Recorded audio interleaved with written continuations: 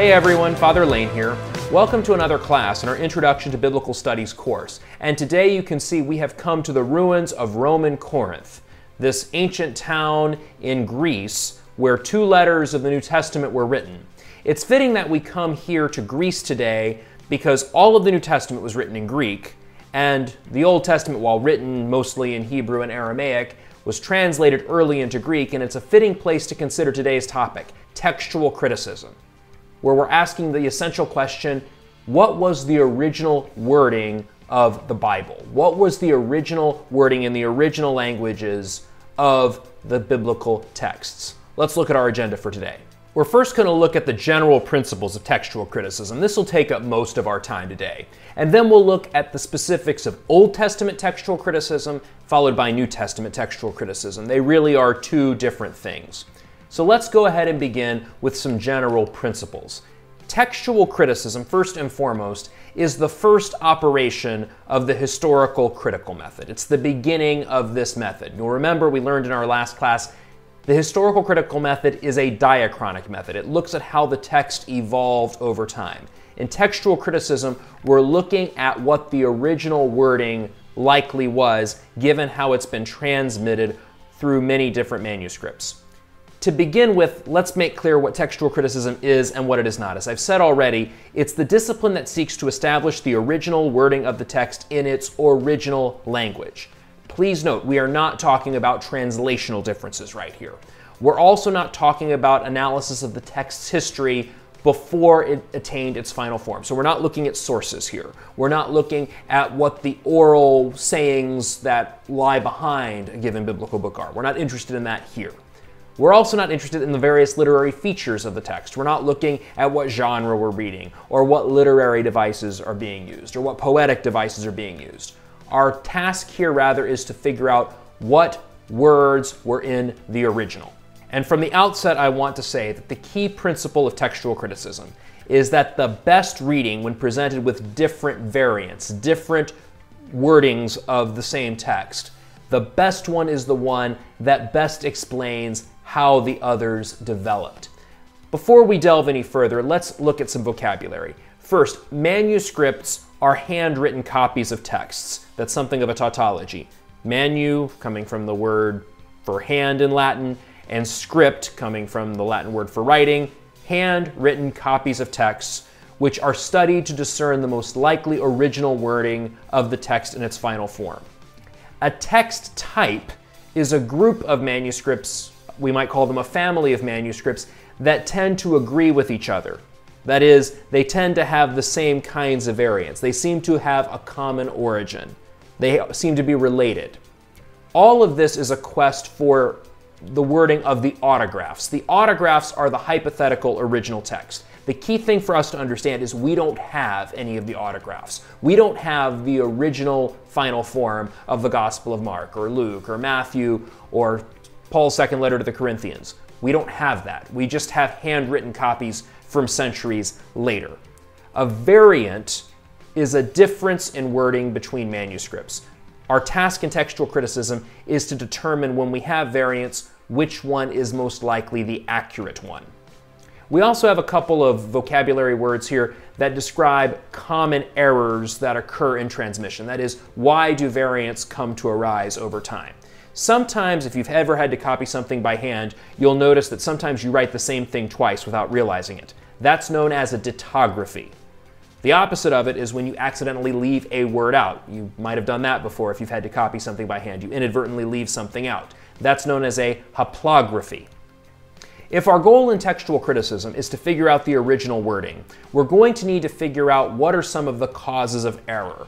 What are the kinds of things we're looking for when we compare different variants? What might explain how errors find their way into manuscripts? And we can distinguish between 2 basic kinds, unintentional errors and intentional errors.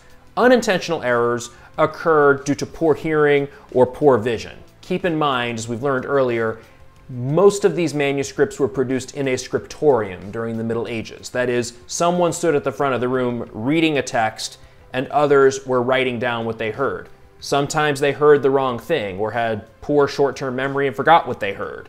Other times, if they were looking at a text, or if the person reading the text out loud said the wrong thing, there could be a haplography or a dittography.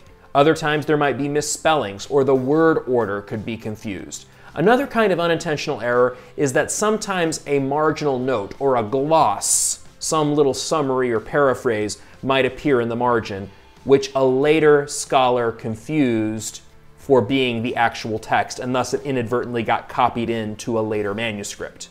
We can distinguish these unintentional errors from intentional errors, where a scribe thinks he's improving what he regards as poor grammar or style, or correcting apparent historical errors or other what he would think of as a mistake in the text. Other times, the text seemed doctrinally suspicious, and a scribe might try to quote-unquote correct it to make it better. All of these are reasons why errors get introduced into the manuscript tradition. So at the risk of oversimplifying things, here's something of a workflow. Here's how we do textual criticism. We ask 3 questions. Question number 1, does the variant I'm studying produce nonsensical results? That is, does it produce a nonsense word, or something that is utterly devoid of meaning? Think covfefe, but in biblical scholarship. If it's yes, then reject the variant as meaningless. It can't possibly be the case, it's an obvious mistake. Now, when I say nonsensical results, I don't mean poor grammar, I don't mean inelegant manners of speaking, I mean something that is utterly meaningless, something that is just utter nonsense. If the answer is no, then we move to question number 2, which is, does the variant appear to fit any usual category of clear error? We just looked at those. Sometimes the answer is going to be yes. We'll be able to say, clear haplography, clear dittography, clearly this person took what was a difficult doctrinal text and smoothed it out a little bit. If the answer is yes, then we're going to reject the variant as a clear error. If not, we're going to drop to question number 3, which is, does the evidence for the variant outweigh other possibilities? This is where we have to weigh evidence, and this can be difficult. If yes, then we're going to accept the variant as more likely. If the answer is no, however, the evidence is still more favorable for a different variant, then we're going to reject the variant we're studying as less likely. Again, notice we have to weigh evidence here. Notice the word prove does not fit in here. Here are some considerations that scholars use when weighing evidence. They distinguish between external evidence and internal evidence. External evidence looks at different manuscripts, looks at things outside the manuscript that's being studied. First, we're going to prefer readings that are broadly attested geographically. That is, if the same reading at the same time could be found in Rome, Alexandria, and Antioch, it's likely genuine. It's unlikely that 3 different places made the same mistake. We're going to prefer readings that are attested in antiquity. The older the manuscript, the more weight we give it in scholarship. Scholars also assess the reading in light of the relative strength of the text type. Over time, scholars have learned that some text types are more reliable than others. Internal evidence, by contrast, looks at the manuscript itself. In general, scholars prefer the more difficult reading, the lectio difficilior in Latin, simply on the grounds that difficulties get smoothed out, usually erroneously over time. So if you've got a reading that's more difficult versus a reading that's simpler, usually the more difficult reading is more genuine. Generally also, scholars will prefer the briefer reading. Where there's a choice between a shorter reading and a longer reading, generally the briefer reading is more likely to be genuine. This is the lectio brevior canon of textual criticism. Also, readings that seem to harmonize with parallel passages generally are not genuine. Finally, we'll usually prefer readings that are consistent with a given human author's established vocabulary and style. The theory is that a given human author is more likely to be consistent than inconsistent. So those are the different principles scholars use when doing textual criticism. Now let's say a few words about the Old Testament and the New Testament. First, the Old Testament. Scholars begin with the Masoretic text, the MT, the Hebrew text. This is a single manuscript that is regarded as the most authoritative in Hebrew Bible studies. The manuscript of the Masoretic text that we used was written in 1008 AD, so it's early 11th century. It's the results of a group of Hebrew scholars who transmitted the text first just with consonants, because the Hebrew alphabet only contains 22 consonants, But over time, they perfected a system of adding vowels, these little dots and little symbols above and below the letters to indicate what the vowels ought to be. Although this Masoretic text has some corruptions, it's the best text that we have because no effect can be greater than its cause. The Hebrew is simply going to be more authoritative than any translation. That said, these translations, or the versions as they're called in textual criticism, we can distinguish between two kinds, primary versions and secondary versions. The primary versions include the Septuagint, which is in Greek, the Aramaic Targums, the Syriac Peshitta, the Old Latin, as well as St. Jerome's Vulgate. And then there are other languages translations that are based off one of the other translations. These different translations can be especially helpful when the Hebrew is uncertain, or where the Hebrew can be interpreted in one of a couple different ways, or if the Hebrew text is just corrupted. Qumran, the Dead Sea Scrolls, gave us other manuscripts that were written in Hebrew. They're earlier manuscripts, and they often confirm but sometimes challenge the Masoretic text. You can see on your screen here how the Hebrew original and some of the translations are related to one another. The Hebrew autographs, again, that's the Hebrew books of the Old Testament in their original final form. They were transmitted in two main families, with Qumran standing in between. Qumran was a repository that collected all different kinds of manuscripts, and they're related to different families. You had the Hebrew Masoretic text, or at least an early version of what became the Masoretic text. And then you have what scholars call the Hebrew Vorlage, which is a German word that means early edition.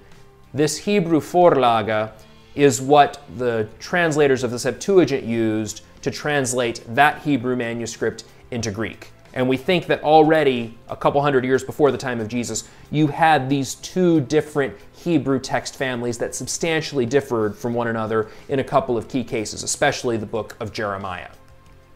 Let's say a few words now about the New Testament. The New Testament is very, very well preserved, much more so than any other classical literature. Indeed, it has thousands of manuscripts. These manuscripts fall into generally 5 categories. There are papyri, which are very ancient, but they're in generally poor physical condition and they only preserve small amounts of text. Perhaps the most valuable manuscripts for the New Testament are the 4 main uncial codices. By uncial, we mean they're in all capital letters without spaces. The 4 main uncial codices are Codex Sinaiticus, Codex Alexandrinus, Codex Vaticanus, and Codex Bezae. And you'll notice here, and I'm not going to go into too much detail here, you've got 3 different text types represented here. In general, and I'm talking right now just about the Gospels, scholars will prefer Codex Sinaiticus and Codex Vaticanus to the other 2. The Alexandrian text type is regarded as the most authoritative, at least regarding the Gospels. Additionally, there are minuscules. These are Greek manuscripts where lowercase letters are used. Lectionaries, these are books used in worship that have readings appointed for different celebrations. And patristic citations. These are the writings of the early church fathers that quote the scriptures.